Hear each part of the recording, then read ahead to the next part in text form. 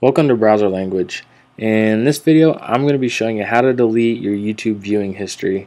So we're signed into YouTube, and in the top left hand corner right next to the YouTube logo, we're going to click this drop down menu, and we want to go down and click on History. So once we do that, it'll take us to this page right here, and this shows you all of your videos that you've watched on YouTube.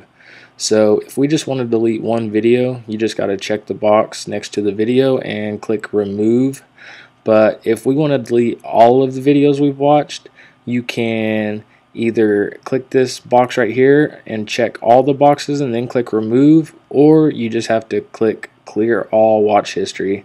It's going to ask you if you're sure you want to do this. Just go ahead and click clear all, and now your history is cleared. So that's how you clear your history. If this video was helpful, help me and click the subscribe button and subscribe to my channel. Maybe while you're at it, click the thumbs up button or leave a comment. Thanks for watching.